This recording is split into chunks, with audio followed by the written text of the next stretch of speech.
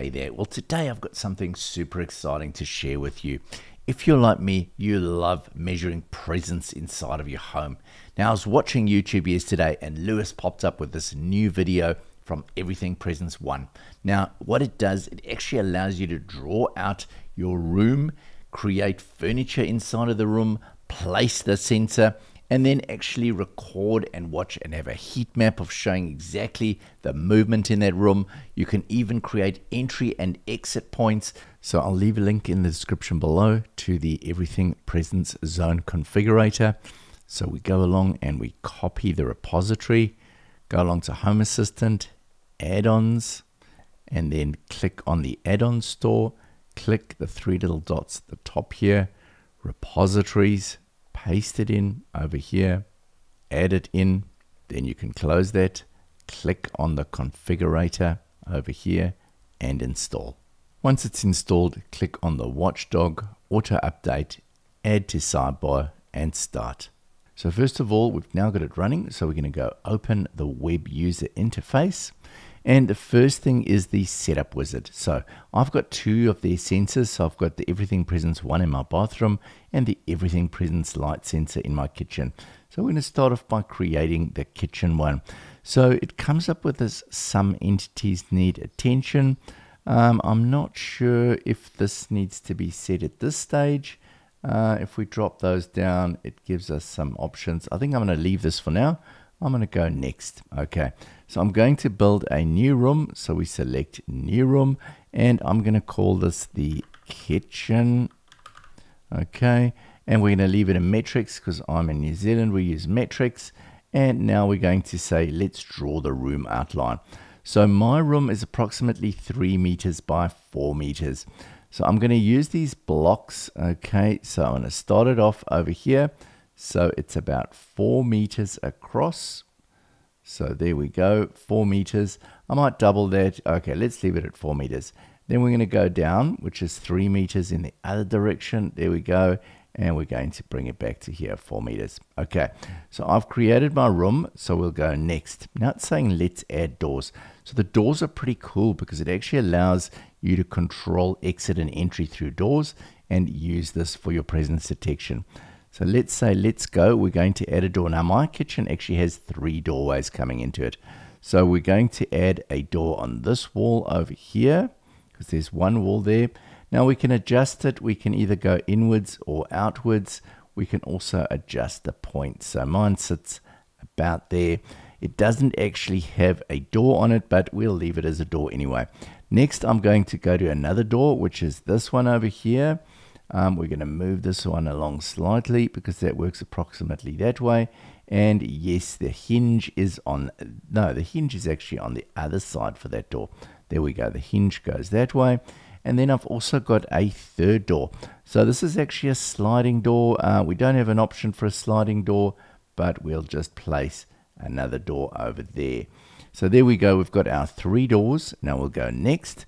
Now we're going to want to add furniture. So this is really cool. You can actually take furniture, place it into your room. Now they've got bedroom, living room, office. Unfortunately, we don't have a kitchen as yet. I might just take a dining room and we'll see what's available here. So we've got a bench.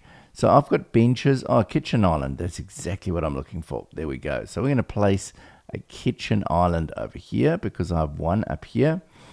Now the width of my kitchen island, that's adjusting the whole size.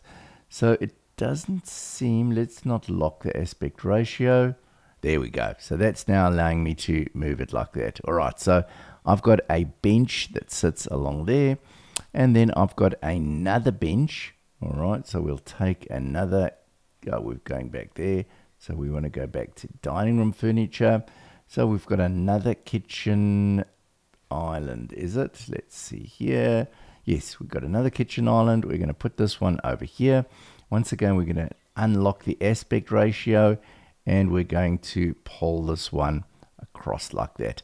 So this is approximately the layout of my kitchen. We're going to go next. All right, now we're going to place the device. This is where we're actually placing the presence sensor in our room. So we're going to bring this down because it's sitting on top of my fridge. which is just sitting in the corner over here. Now the next thing we need to do is actually rotate it. So we're going to rotate it around. As you're going to see, that's going to nicely cover this whole room space for me. So we've created our room. We'll go next. Okay. Define detection zones. Okay. So we can create multiple zones. Currently, we've just got one zone. Let's just leave one zone for now. And we'll go next. So setup is complete. Push zones to device. So we'll push that zone across there. All right. So it should have created that zone within the device in ESP Home. We'll go finish and go. So if we press the display settings button over here, we can see that we've got the maximum distance. We've got the radar clipped overlaying. We've got, now this is quite cool. We'll show the heat map.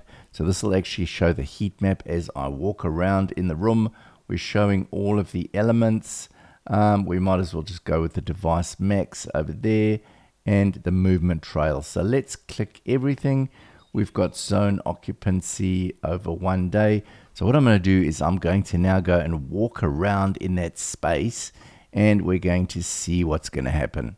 So now you can see as I walk into the kitchen, it's tracking every movement that I make. Now another thing we can do is we can actually select this path recording. So this is going to record my path as I actually move through. So now as I start moving through the kitchen, you can see I'm moving to the one side, across to the other counter, back and out of the door. It's actually recorded the path as I've moved through that zone. Well, that's all for now. That's just been a brief introduction to this awesome new presence editor. Now, I'm super excited. Please let me know what you think about it.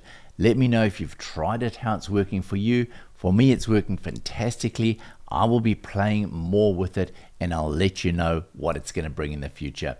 Hope you've enjoyed this video. If you have, please like and subscribe, and I'll see you in the next one. Bye for now.